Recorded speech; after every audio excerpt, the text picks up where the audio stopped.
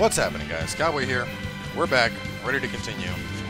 No accidental 35-minute episodes again. I would have cut that off earlier, I didn't even notice. Really gotta stop doing that. It's like every time an episode goes to like 40 minutes long. That's... Are we ready for it? Oh shit, I didn't eat before this.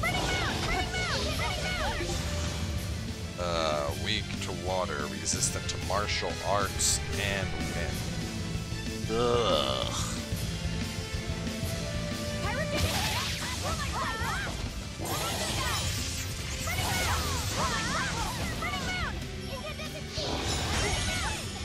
He shattered my guard.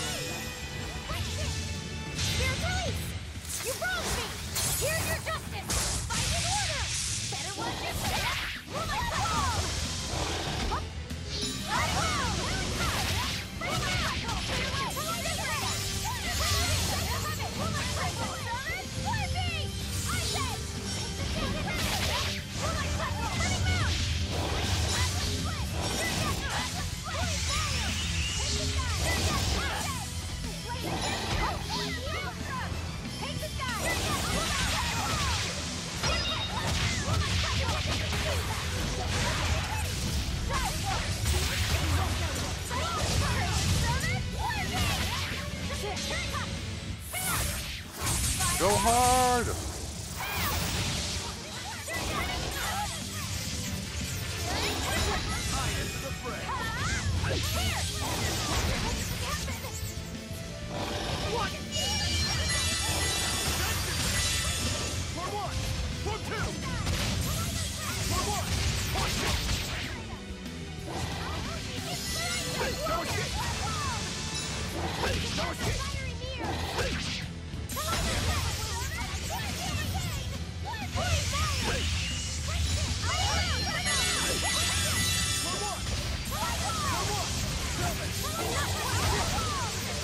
This thing is just like shit on Velvet, shit on Rokuro.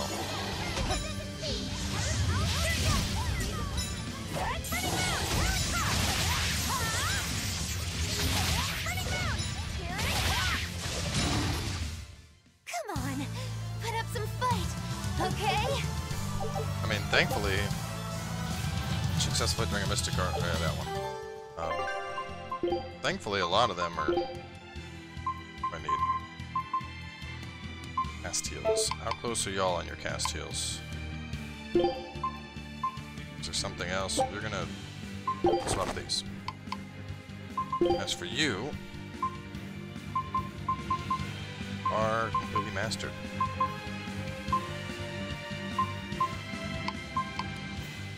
Okay. Oh, something else was mastered. Calcite waistcoat for you.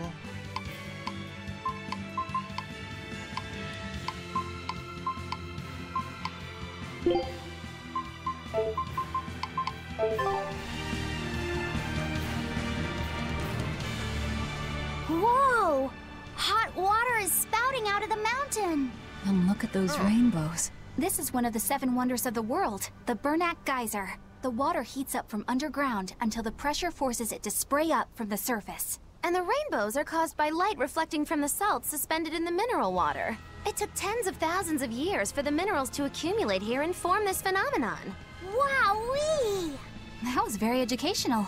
At least you know plenty of trivia, if nothing else. Additionally, the groundwater veins that feed this geyser are connected to the sea. Because of this, every now and then a boiled octopus or crab will shoot out from the geyser! No way! That's impossible. Well, not impossible, but with the salt content of the geyser's water, I bet they're seasoned to perfection. Magulu, I'm declaring your bizarre imagination the 8th wonder of the world. People say that all the time. Oh no, not double scorpions. Let's get started. It's a force sound.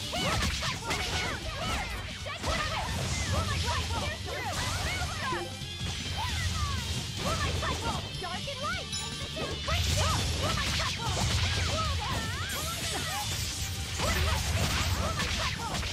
Better watch your step.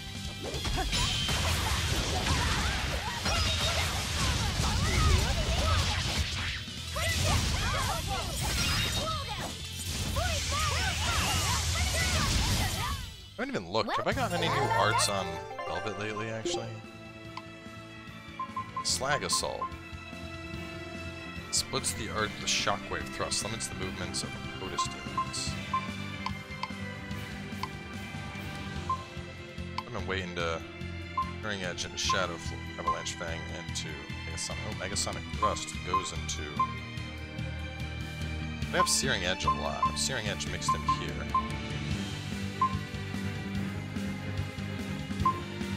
Rising Moon, Searing Edge, and the Shadow.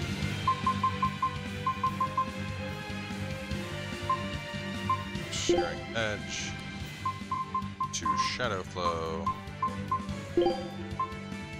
to Avalanche, or Megasonic Thrust is supposed to go into Sag Assault. So Fire.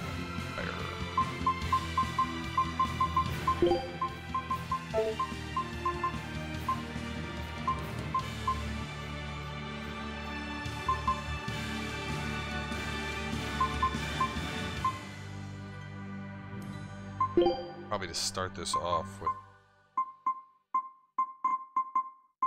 Shadow.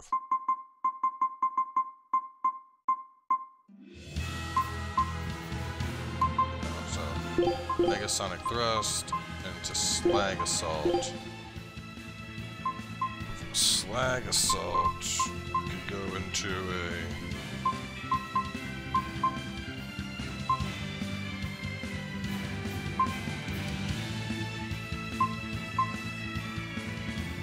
Avalanche Fang. Movement with the Shockwave Thrust crashes down. Avalanche. Avalanche Fang is cheaper, so I'd want to go Avalanche Fang. The Megasonic Thrust into Slag Assault. Lastly, into a Shadow Flow.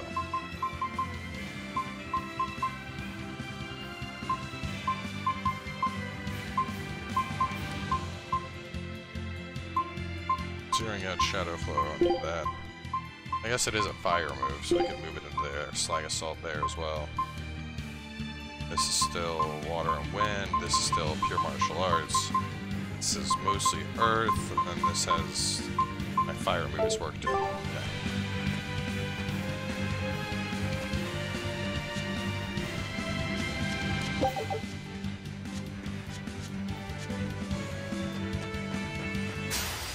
Ready for this.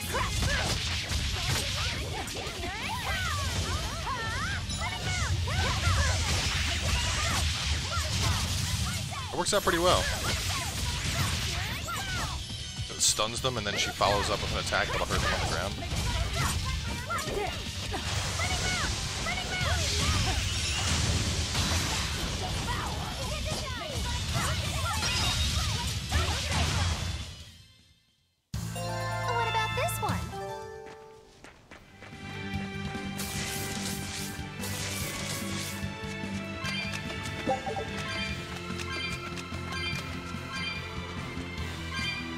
There's a chest somewhere over here. Oh, there it is. About to say, I'm missing a chest. And there's like nowhere else to check over here. Got you little things. Don't waste my time. Let's see. Weakness to fire. Oh boy. Oh god, they're all casting. Slow and break, guys.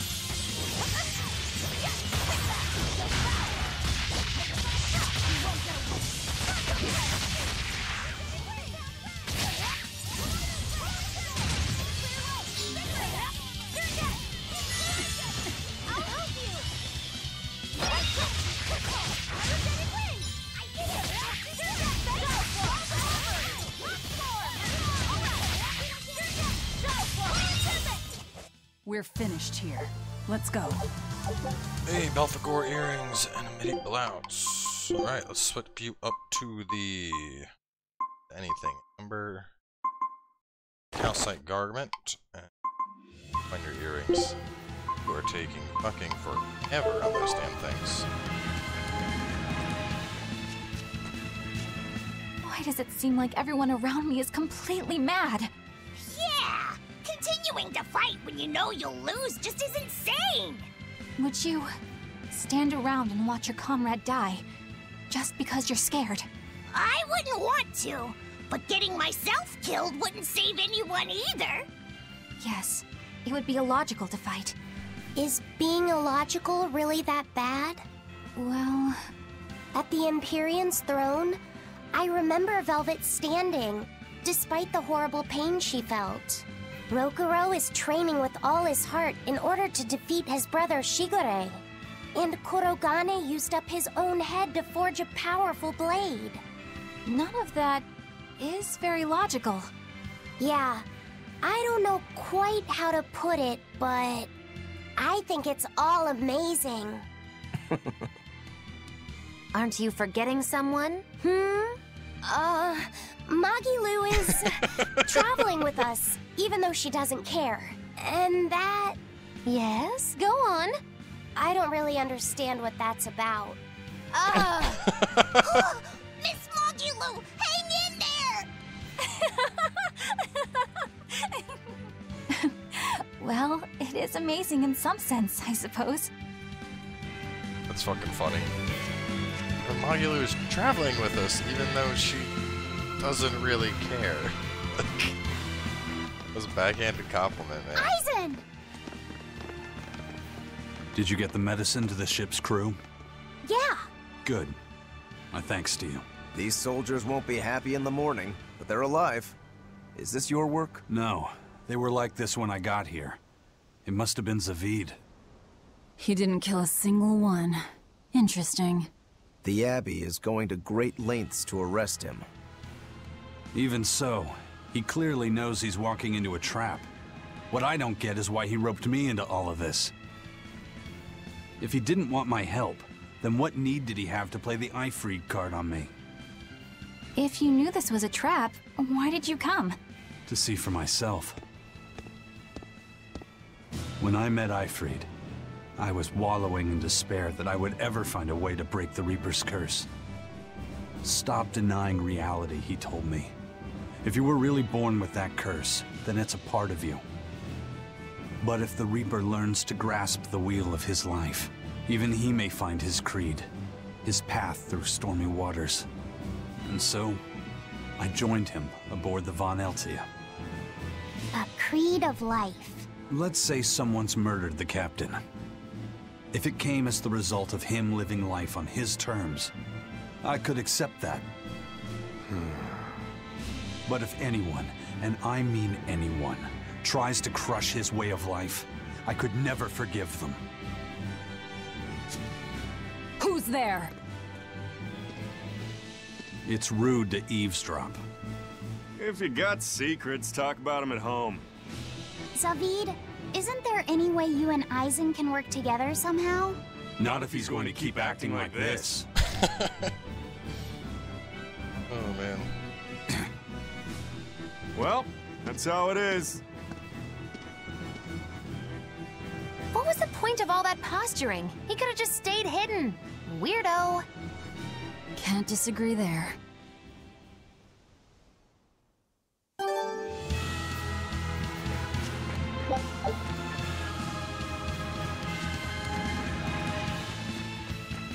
Get the cats! You found the cats!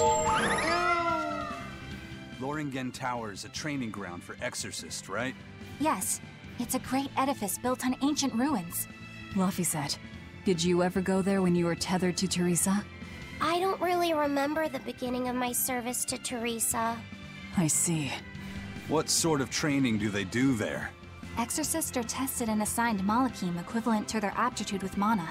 It's also where they practice Malach arts and study our laws. So the lower ranks use it as a sparring ground in order to train up to the higher ranks? No, an exorcist's affinity to mana is not something that strengthens through training.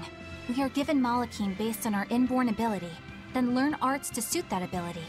So, an orderly is an orderly for life, then? Correct. There'd be no spirit of competition then. Don't they want to get stronger, to advance through the ranks? There'd be no purpose to advancement. Rank signifies nothing more than the type and number of Malachim one can tether. People join the Abbey for only 2 reasons. To protect people from demons, and to save the world. Are all of you that dedicated to asceticism? How sickeningly noble of you. I wonder if your wills are suppressed just like those of the Malachim you use. Deviants like you could never possibly understand our motives. In any case, that is who awaits you at Lothringen Tower. So we're in for a rough welcome. I say bring it on. I'm gonna fuck that tower up.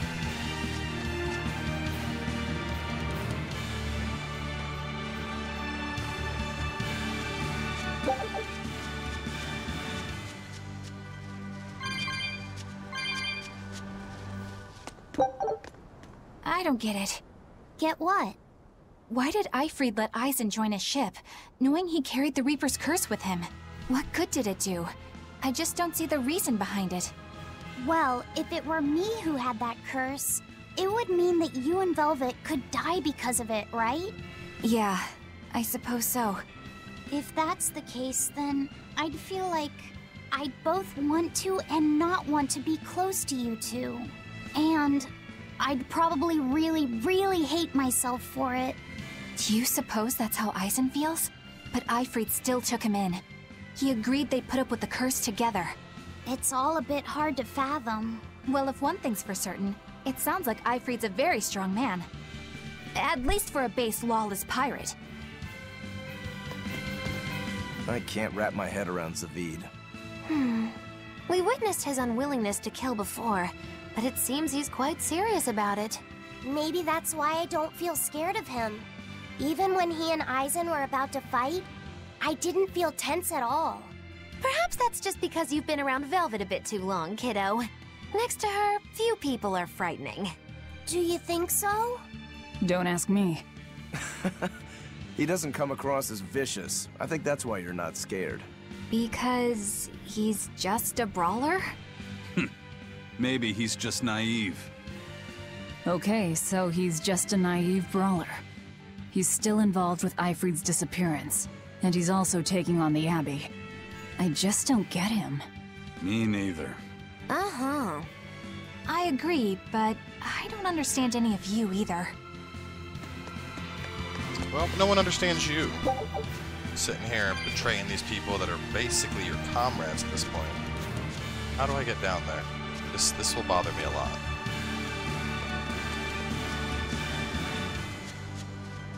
No, I can see. There's gotta be.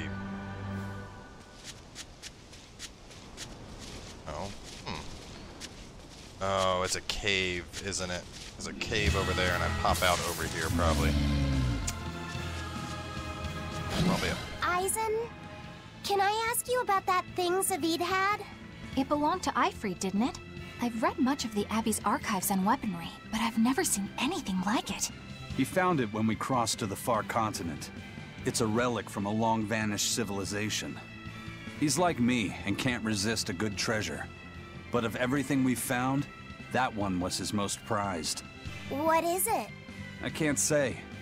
It seemed like a weapon, but Eifried wouldn't let anyone touch it. He went off and tested it on his own, then came back all grinning, saying he had an ace up his sleeve the next time we got into a fight. Then it's definitely some sort of ancient combat device?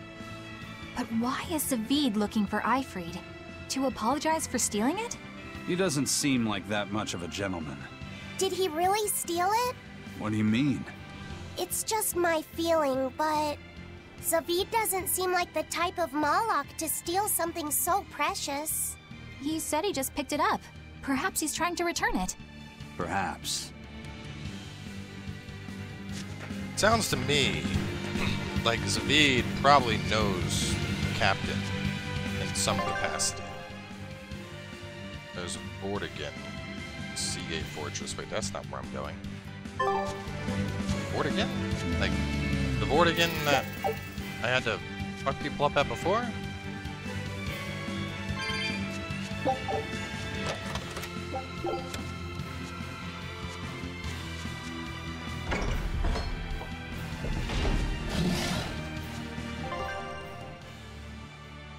Yeah, and here's those tunnels. Oh shit. all the way over here. Wow. Done some traveling. Over this way last time I was here. For a bunch of exorcist Nazis guarding it.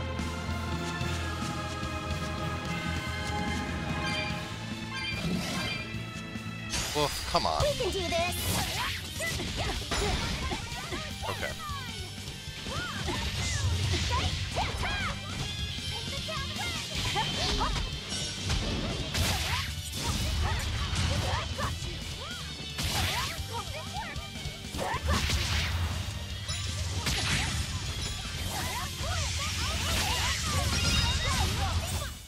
We won, right?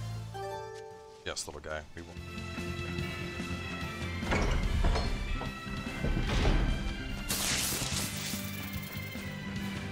Alright, we're gonna go explore this first. Well, this explains how to get to that sneaky chest. I thought I had to go in the cave. Nope, it's a lower path.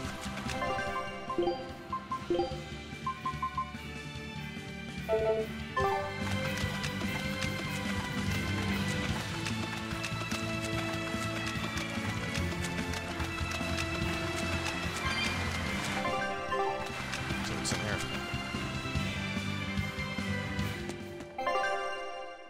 Slabon Tunnel.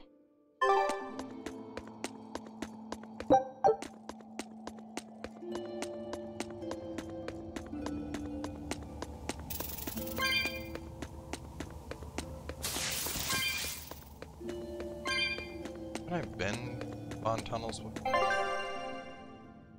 that high-low?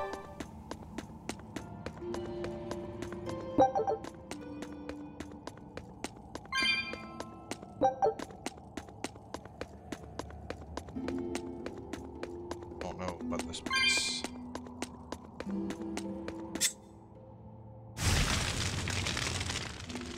Look at all those.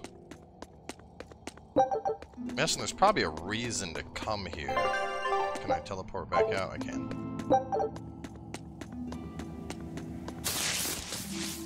I'm gonna pop into the next zone real fast just to see how long this place goes on. We're probably gonna teleport out now.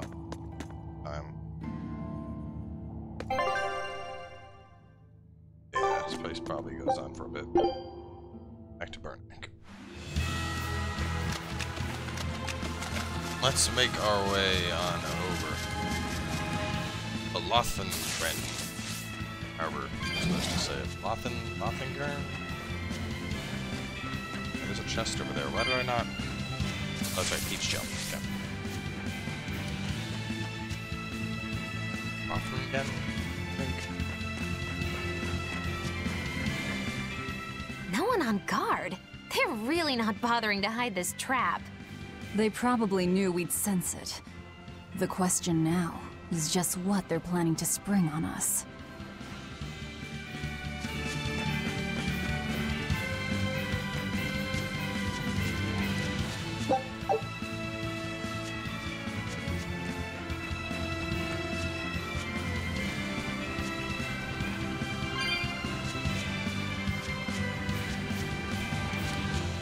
Well, there's a save right outside, so should probably use it.